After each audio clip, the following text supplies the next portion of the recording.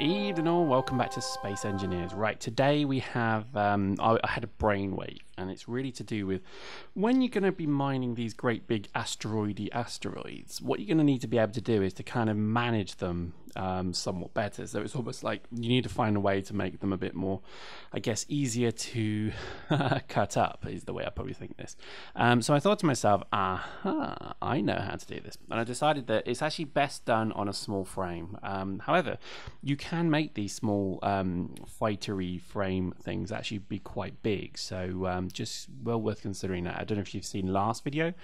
We looked at Nano Cleric. He managed to do something quite awesome with the small frames because you've actually got weapons for them as well. Anyway, I digress. So what we're going to do is we're going to use our symmetry planes, and we're going to build something that's basically a great big cutting knife. Think of it almost like a slicing the loaf of bread that is the asteroid in front of us. And it's all going to be done in a very nice kind of, I guess, stand-up way. And you'll see what we're doing in just a moment. Now, just a quick comment on Space Engineers, I guess. It's certainly coming on quite well. I wouldn't say it's being developed super fast. Which, I don't know, is that a problem? Probably not. Maybe it means it's more stable, I don't know. But certainly with the introduction of multiplayer, the stability of the game has gone up a lot as well. So that's really good, because when multiplayer came in, it was a little bit twitchy. And what I'd say now is that actually it's quite good. It's loading maps quicker. It seems to be able to get people into the maps quite quickly as well. Yeah, so in general, I would say that, you know, the recent patches they've put out there have solved a lot of the issues, let's say, that were certainly there on day one of multiplayer. So, you know, if you did give it a go and you were a bit worried, you know, give it another go, and you'll see that it's a lot better now. Anyway, as we now look at our wonderful, wonderful carving knife, it's not perfect, I know, but it'll do. What we're going to do is we're now going to basically use rocket launchers to start cutting asteroids in half. That is the plan. Now, I think I've got that the right way around, although I don't think I do actually. Look at it. I always get confused with these things. But you see what I'm doing? You see how this is going to work, bro? See how this is going to work? Yeah. Just like that. Oh, hang on. No, that didn't work. Anyway, I digress. It's a funny game that just gives you as many ideas as you can imagine. It gives you every ample opportunity to test them. And I think I was literally cutting into a loaf of bread yesterday, and I thought to myself, what shall I do for Space Engineers next? As I pondered, and I thought, what would I like to see? And I think certainly when it comes to the industry side of this, I'm all about the big scale stuff. So like Dead Space, they did the planet crackers. Fantastic sci-fi. Loved the whole concept of planet cracking, literally anchoring a starship to the crust of a planet, and then its engines are so powerful it can rip half of the crust of a planet out. Loved it. Amazing sci-fi. So I thought to myself, well, I want to do something on quite a big scale. So I thought, well, let's try this. And in essence, this is interesting. I'm sure you're going to agree. This is, in theory, able to cut asteroids into bits. So let's just get a nice advantageous view, and 3, 2, 1, let's let this rip. So, conclusion from test file number 1. I put the bloody rockets on the wrong round. I always do this. I don't know why I keep doing this. I'm not even sure what I'm doing wrong, because I could have sworn that it's basically the end with the black hole in it, which that looks like. But anyway, I've obviously got it wrong. So whatever was behind me has now been destroyed categorically, which I thankfully wasn't anything important, because I did start a new map just to be sure. I'm really glad I did now, in fact. So let's get these the right way around, and there we go. As we put about 100, so that's about 200 rocket launches, all in a line, all pronged and ready to go. And let's see how this goes. Now, this is ultimate creative mode. I bet in the real game you'll never be able to do this. There we go, much better. So we've got a laser targeting there. So let's see how this one goes. As I fire, it's going to lag out, but let's see how it goes. Boo! Oh, this is looking good. Now, the issue we have as it cuts through the rock is that each rocket has the risk of hitting debris as it goes into the hole.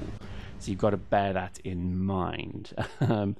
I think already your mind might be working overtime, because you'll be thinking, aha, you could do many different shapes with this. That's right, you could.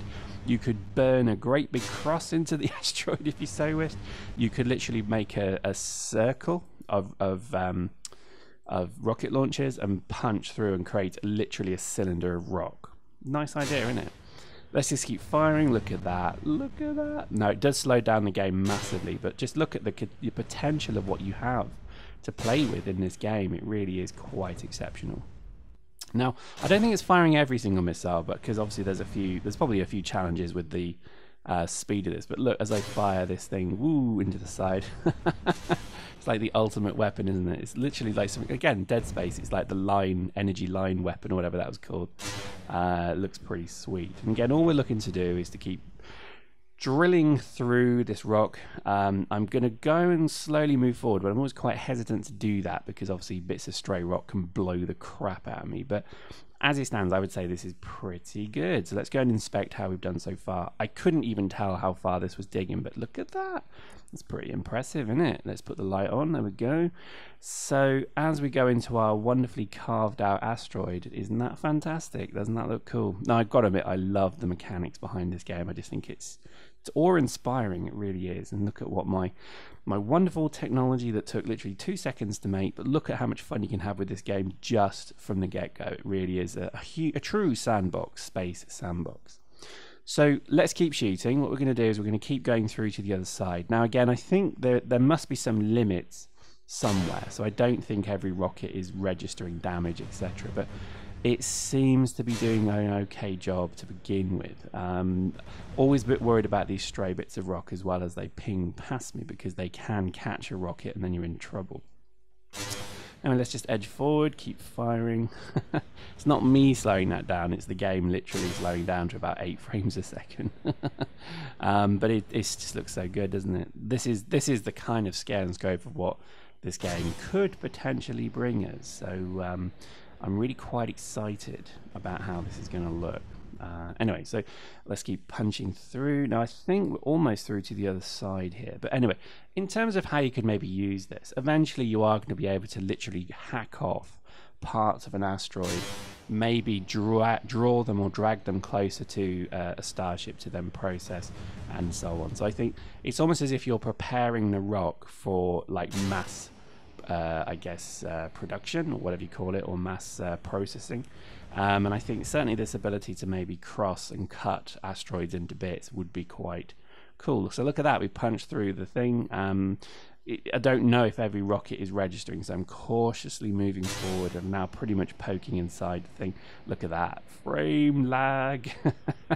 But you know, you have to excuse it, because I'm doing like 200 rockets all in one go. It's a huge amount of processing that's going on there. Plus it's working out the damage of 200 hitting rockets, etc. So you know, it's acceptable, I would say. But I say that's pretty good. I think we could keep shooting and eventually it would break through, but I think, as you can see, we've pretty much done the majority of it. And I would say that's quite a nice little tactic. To be honest, you probably didn't even need 200. You could probably do one every 5 blocks up and down, and you would get the same result without the lag. So this was done really merely just to kind of show off what you can do. But look at that, completely sliced and diced, not bad. Hey, you can even get into the ores here as well, so this could be something that you do just to kind of, I don't know, get into the internals of an asteroid, to start mining, to maybe get a little mini miner that you could get in there also that could start mining, or even just the drills yourself. And you could put an energy generator at the bottom with a gravity field to pull all of the rocks down as well. So here we go, fast forward, and much like a laser cutting saw, we're going to chop this little bit of the asteroid here. So I'm just going to make it a bit easier. There we go. So here we go, commence firing. Boom! I've sped this up just to sort of show you the process, but there you go. See what I mean? All of those rockets exploded because they hit I don't know, they hit a bit of rock or something. But as we go, look, that's chopping through, cutting through. So that's our knife cutting through this rock, and I would say that's a pretty bloody good idea. Now, it would be nice if that rock then spun away and could be hooked up to little thrusters that you could then maybe ferry that to a major mining ship to be, you know, chewed up and spat out into a refinery. But hey, all in good time. So look at that, completely cut through, completely cut the edge off this asteroid, and that was amazing fun, I must admit. It was just simple, quick, amazing fun. So there we go. Hope you enjoyed that. See you next time.